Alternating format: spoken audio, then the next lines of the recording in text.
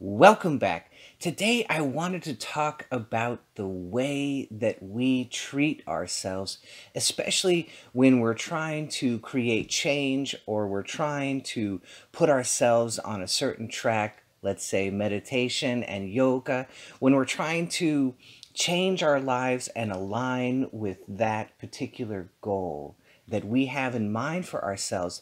How do we treat ourselves? Should we be strictly authoritarian? Should we quit cold turkey? Should we just force ourselves into line and be very authoritarian? Or should we be a little bit more to the middle and accommodating with ourselves and understanding with ourselves and gentle with ourselves? What is the right way? Where do we fit in that? How do we figure that out? And why wouldn't we just do what we need to do? Let's get into it.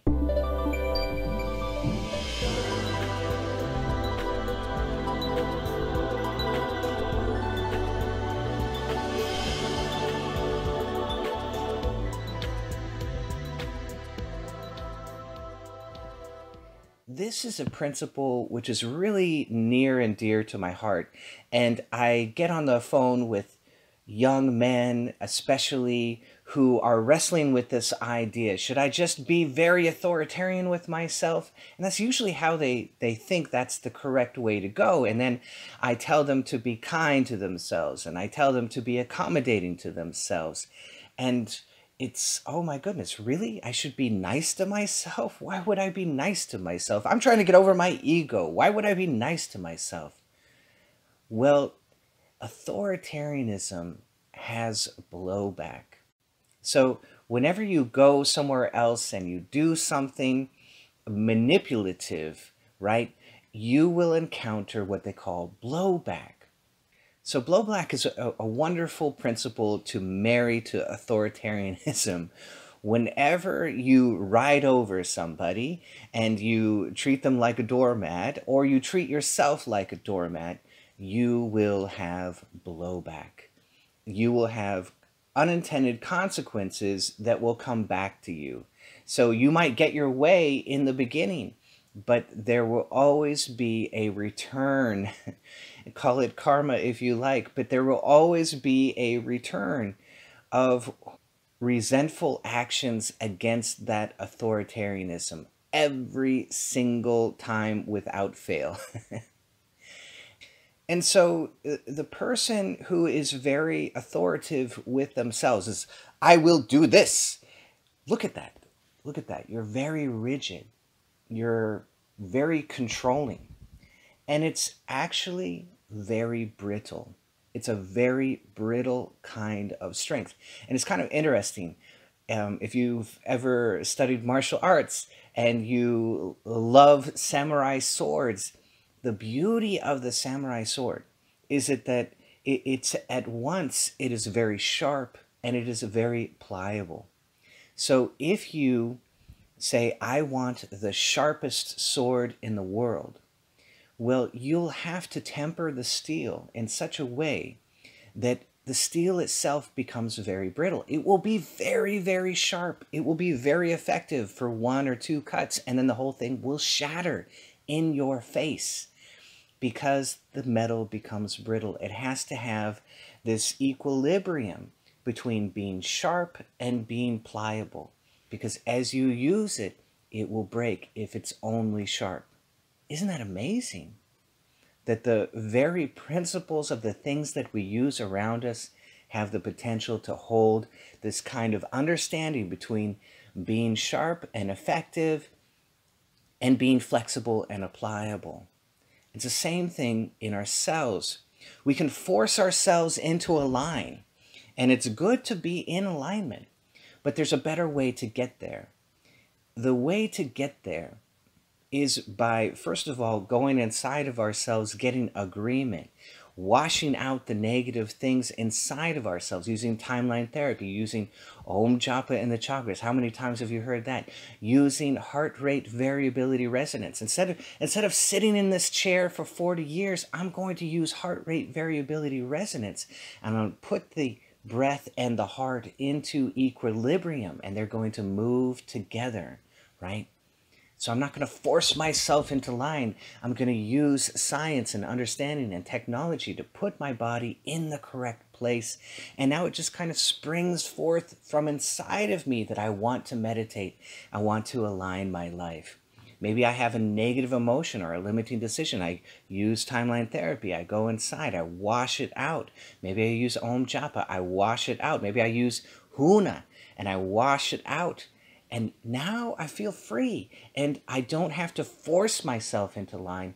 I've now gone inside and changed myself, and now I've become in line.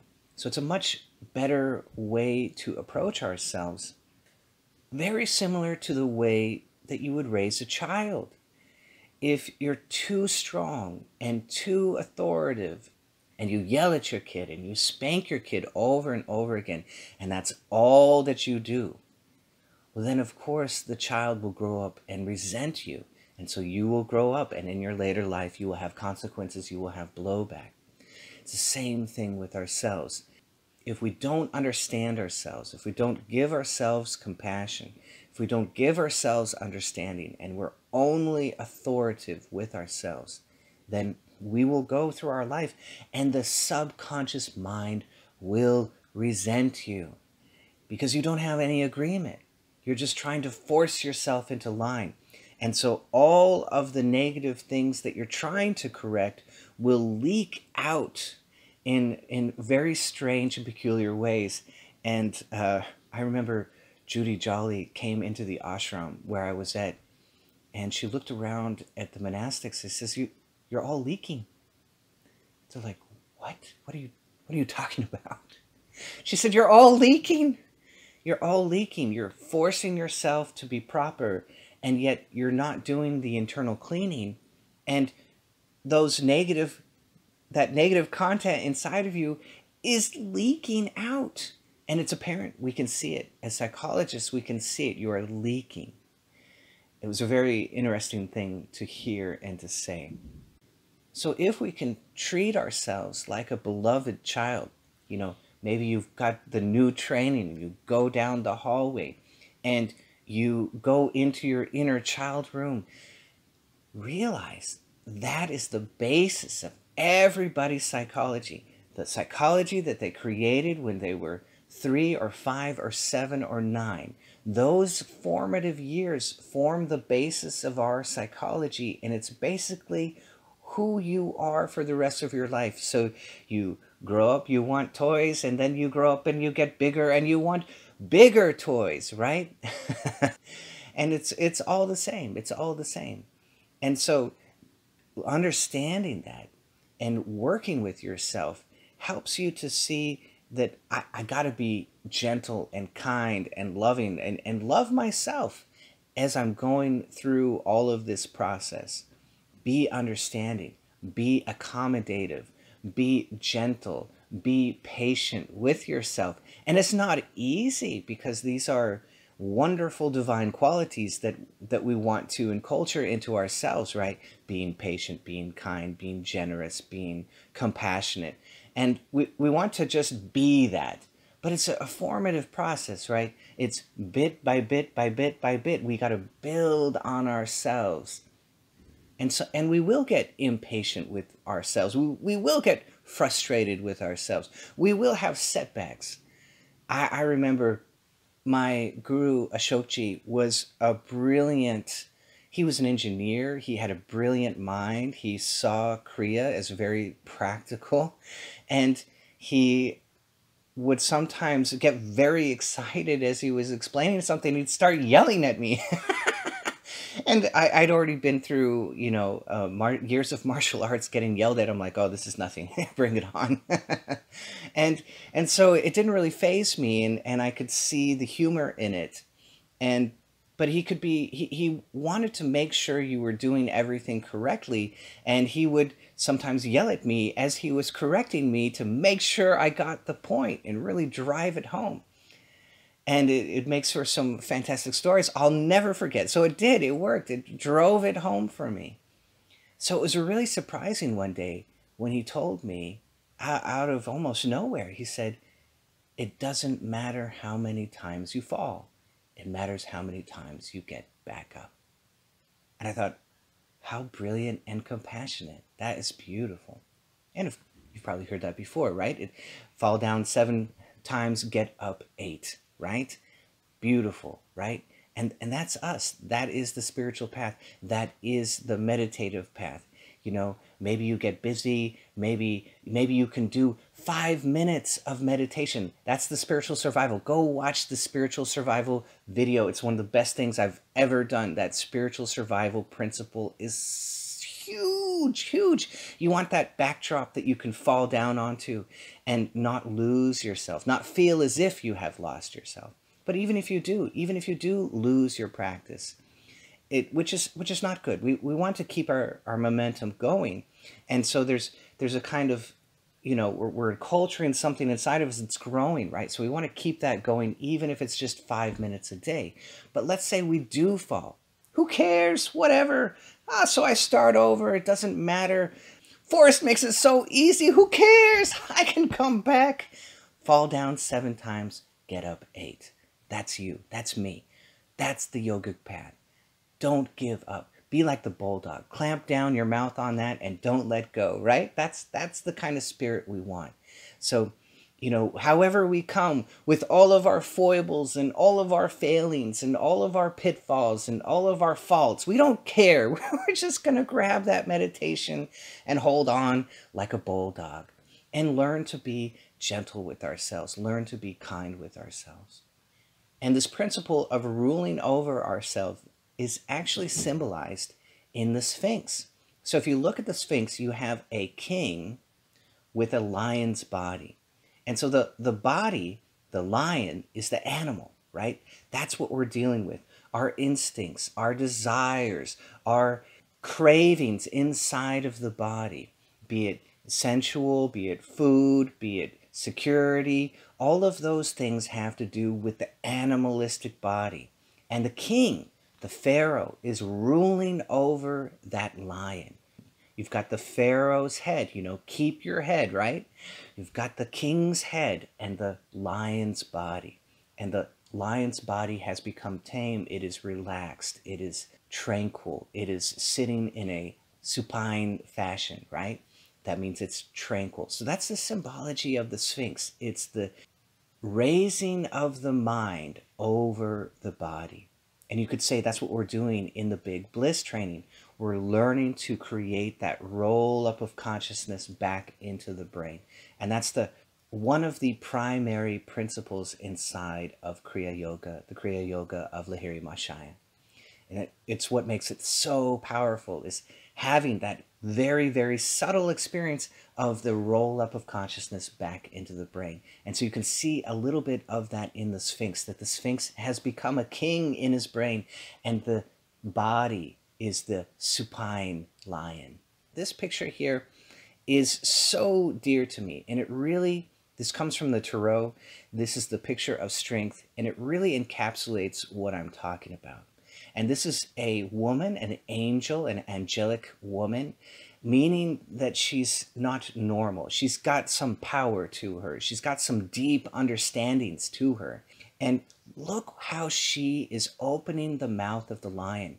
She's not wrenching it open with huge muscles. She's not levering it open with a crowbar. No, she's very gently opening up the lion's mouth, and the lion is in her command, in the realm of her love and understanding. And it's a camaraderie, it's a relationship, and it hasn't been shattered or broken or beaten. If it was shattered or broken or beaten, that would be authoritarianism, and it would have blowback, and there's no way the lion would ever respond in this way. Instead, this angel has created a relationship with the lion. It has tamed the lion in a kind and gentle way to direct it, not necessarily control it every single time, but to direct it correctly with love and caring and understanding. And that's true strength, to be gentle and kind and understanding with ourselves. And I just wanted to make a video because I reference this to people. I get on the phone with people and I start talking about this principle. It's really important because So, for example, if somebody tells me, right out the gate, I'm going to meditate 6 hours a day, well, I can guarantee you're going to go a month, you're going to go 2 months, you're going to go three, and you're going to quit. And then what's going to happen to your meditative practice? I would much rather you start with 5 or 10 or 15 minutes every day and you learn to love it. And that will get you coming back. That will hook you. We're kind of, we're meditative drug addicts. We're trying to hook you onto it. We're trying to hook you onto meditation. And so that you love it just implicitly and you can't do without it. You go a couple days and I'm like, where's my meditation? I got to have it, Give me my meditation fix. I can't stand the left brain too much. It's great for getting things done, but man, I got to have that quiet. I got to have that right brain perspective. I got to sit down and watch the glorious sunset and feel the glory of it and soak it into me. I got to have that, Yeah, I got to look at a piece of art and go, oh my God, this is amazing. You can't do that if you're stressed out in the left brain. You can't witness anything.